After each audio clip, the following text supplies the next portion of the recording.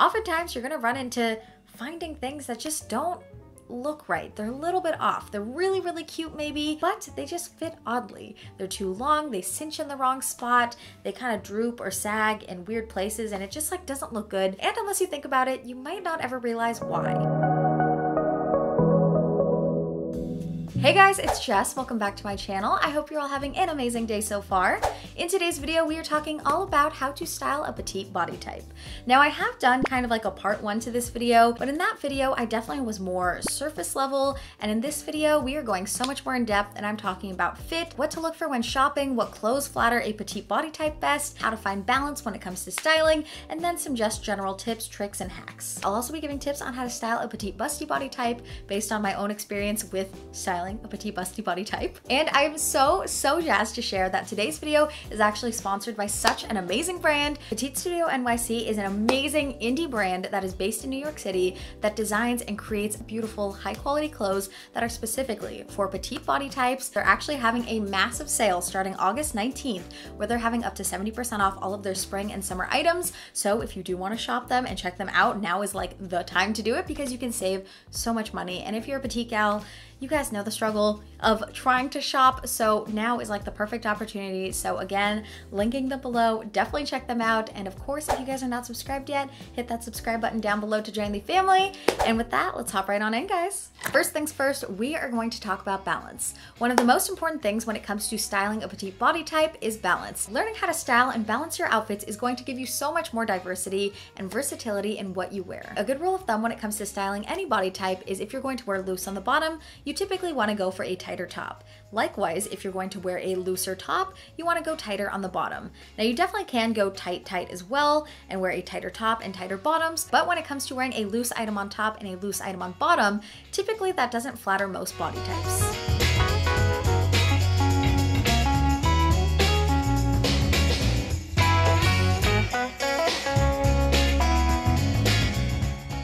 Some examples of tight pieces would include tight tank tops, tight camis, skinny jeans, any sort of like more fitted bodycon style type of piece. Now some examples of loose type of pieces are flowy skirts, loose pants, palazzo pants, flowy capris, peasant tops, anything that has bell sleeves, anything that is very drapey, flowy, has light fabric, big sweaters, and anything oversized. Some other good guidelines to go by are if you're going for a longer hemline, to go for a more open top. For example, a maxi dress that is a longer length, but having a more open top or thinner straps is going to help balance it out. Vice versa, if you're going for a more full coverage top, such as a turtleneck, it pairs really well with a shorter hemline, such as a skirt. Another helpful thing is having a skin break between your top and your bottom, so maybe a crop top, maybe having some sort of two-piece set. Whenever I wear a crop top, I always pair it with high-waisted jeans, so there is, you know, a little bit of skin showing, just enough to where I have a little bit out, but not enough that I don't feel confident. And my last helpful guideline for balancing an outfit is to go for a lower neckline if you still want that definition, but again, don't want to be swallowed up by fabric. Keeping these formulas for balance in your back pocket is going to help you out so much when it comes to styling,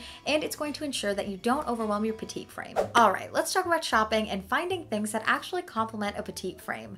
So if you go to a regular store that does not have a petite section or does not specialize in petite clothing, oftentimes you're going to run into finding things that just don't look right. They're a little bit off. They're really cute maybe, but they just fit oddly. They're too long, they cinch in the wrong spot, they kind of droop or sag in weird places, and it just like doesn't look good. And unless you think about it, you might not ever realize why. Basically, if you're shopping in a non-specialized store that doesn't carry any sort of petite sizing or short sizing, things are just gonna fit odd. Some things that were always huge struggles when it came to shopping at regular stores. With pants, the main problem was always that they were just so dang long, and I'd either have to roll them or cut them or hem them or something, but they were always so dang long. Then pair being short with having a short torso, and things like dresses and rompers just never cinch in the right spot. They always are so long and then they cinch at my hips and it just looks bizarre and not good.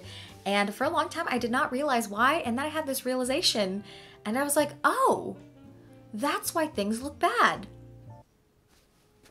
I get it. When it comes to shopping in standard or regular stores, sometimes you can make things work, but sometimes you just can't, and things look weird, and it's sad because you want to wear cute things and they just don't fit right on your body, and you can't zhuzh things around and make things fit right. So it's really helpful to actually shop at a store or stores that either have petite sizing or just at a store that is specifically for petite frames. It is just like the most amazing thing to walk into a store and be like, oh my gosh, all of this is going to fit and look good. So as I mentioned at the beginning, Petite Studio NYC is the sponsor of today's video, and finding them has been a game changer. Before them, I found out about them last December, which I've known about them for a while, and I'm again very excited to be working with them.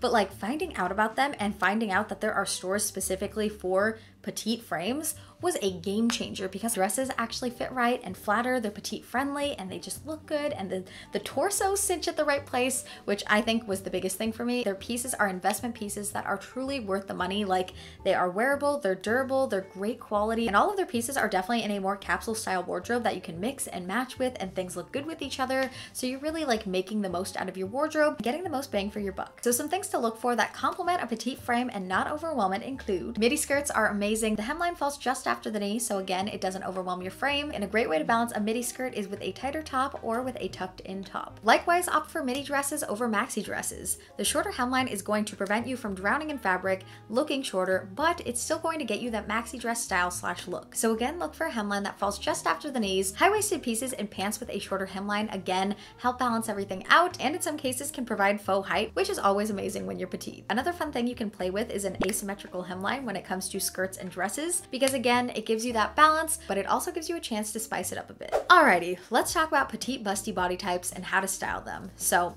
petite busty body types, that's what I have. For the longest time, I really struggled with how to style it and what to wear, trying to figure out what kind of things looked good but didn't look too risque, and overall it was a struggle. It's still sometimes a struggle. So I wanted to share all of my tips on how to style a petite busty frame. The first thing is learning how to downplay your bust using the aforementioned techniques. For example, if you're going to go for a more loose flowy top that kind of just keeps your bust low-key, go for bottoms that are tighter, that still accentuate your figure and show off your body. And likewise, if you are going for a tighter fitting top or a top that has a lower neckline, you can balance it out with a looser fitting bottom. Number 2, smaller prints and patterns help downplay a bust as well. Essentially, smaller scale prints and patterns definitely just help minimize the appearance of a bust as compared to larger scale prints and patterns that sometimes just do quite the opposite. Thing number 3 that I think has been the most amazing and game-changing of all of these petite busty styling tips is getting a good bra, like investing into a good bra that actually fits and flatters well. So all my bras are from this amazing undergarments company called Third Love. I've talked about them before. Fit so well, they contour to your body, they're comfortable, they're flattering, and they feel good. Like, you just feel good in them. I am a 32 triple D, a 32E at Third Love. Places don't really carry that size. It's a very odd specific size, and before, when I was just buying random bras that were just like the best I could find, I always had weird problems with like cupping and spillage and things just fitting odd, and that always just looked really unflattering under clothing. The number 1 majorly underrated thing when it comes to looking good and looking put together and looking just nice and well balanced and like you got it going on is good undergarments. And if you don't have good undergarments that fit well and that flatter you, then whatever goes on top, whatever clothes you put on, is just not going to look good either. The next thing is finding flattering necklines. So necklines that I have personally found to be the most flattering are straight across necklines, slightly divoted necklines, which I'm sure has a more precise name than that, but you guys know what I'm going for. I'm giving you guys the visual example. V-necks and sometimes the occasional scoop neck, but it really has to like depend on where it hits and falls. And then a neckline that I just never ever find to be flattering with my petite busty frame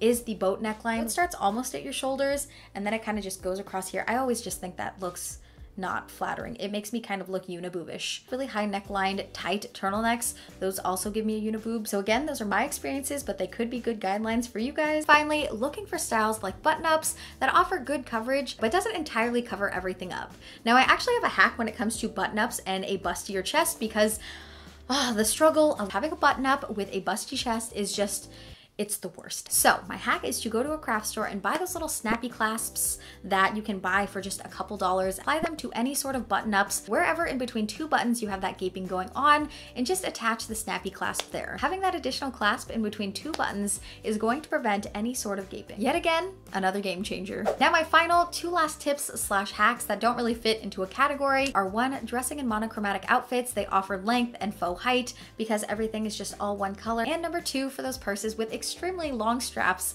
that make your purse go down to like your calf. Shorten that bag length by knotting the strap. And that concludes today's video. So I really hope you enjoyed this video. I hope that if you've been struggling on how to style your petite body type, your body frame, I hope this video helped you out, because for a long time, I did not know anything about styling petite body type, and that there were tips and ways to style my body type to actually look good and be flattered, because things just didn't fit as well on me as they did other people. And for a long time, I was like really insecure. I thought like something was wrong with me. So I really just hope that in today's video, I helped you guys out in figuring out ways to style your clothes and to wear things and how to shop for stuff that fit well, that flatter you, and that you feel confident in. If you guys have any styling tips of your own, leave them in the comment section, because you never know who they might help. Again, a huge, massive thank you to Petite Studio NYC for sponsoring today's video. And guys, I seriously recommend checking them out. They have such wonderful, high quality investment pieces. They'll last you a long time because they're more classic type pieces. They're going to be timeless and last through trends. A lot of their pieces are more of a capsule style wardrobe. You can mix, match, make the most out of your wardrobe with fewer pieces. So definitely check them out. Take advantage of that sale, save some money. Now is the perfect time to shop. Create a wardrobe that you like, that you feel confident and comfortable in,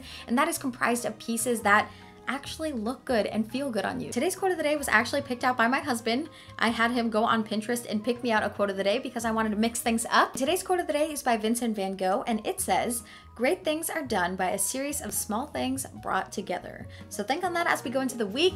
Thank you guys so much for watching today's video. You guys are amazing. I love you guys so much, and I will see you in my next video. Bye guys!